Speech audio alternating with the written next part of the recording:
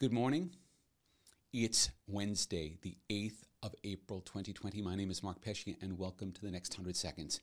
It's just been announced that Jack Dorsey, one of the founders of Twitter, is going to be giving away about a quarter of his wealth, about $1 billion, to help fund COVID-19 research and then roll that into things that will project universal basic income for people and basically help people everywhere. And you can see a lot of other billionaires getting in the fray. Bill Gates, of course, has been on this for a while with his medical foundation. And there's an opportunity for a lot of people to be able to help here. And we are very much in the midst of something that is very hard. And it's probably a good time to remember that there is a lot of help, that we can offer a lot of help, that we can receive a lot of help. We need to be open to that, because it's at times like this when we're just confronted and assaulted and we just close in and we just turn off, that we forget how many other helping hands are.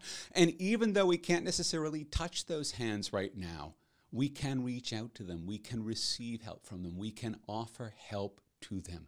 And we have to remember that through this, our greatest help comes from one another. Our way through is with one another, and with one another helping, each in their own way, whether you're a billionaire, whether you're a poor person, but you still have the intention and the capacity to help. We can work together and get through this, and we will find our way through.